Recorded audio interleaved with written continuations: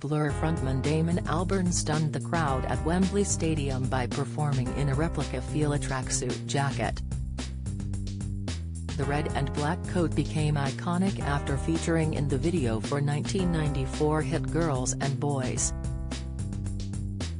The Italian sportswear manufacturer became synonymous with the 1990s Britpop band, with the vintage 1980s feel of Allure track topped the peak of every fan's wish list.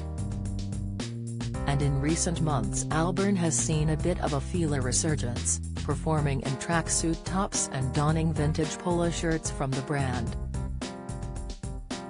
Helen Skelton puts home up for sale as she moves on after marriage split. It didn't stop Blur fans at Wembley feeling a little hyped up as the 55-year-old frontman disappeared offstage at the start of Girls and Boys only to reappear in the classic top. Addressing the crowd, he said, "So, I mean, for those who care, this is the original Fila. Well, it's not the original, we couldn't find it. Thank you to Fila for recreating it. What a wonderful thing to lose something and have a whole business recreate it."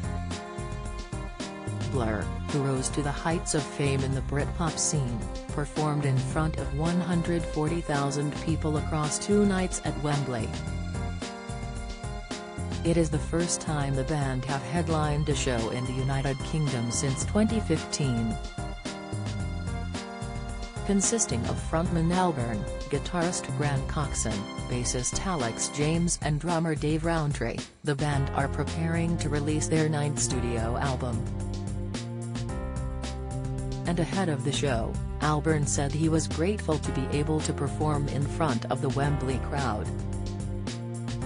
Speaking to ITV News, he said, "It's amazing for Graham and me to sit here, having started off in our little humble Portakabin in Colchester at the age of 12 and to be here. Thank you very much everybody."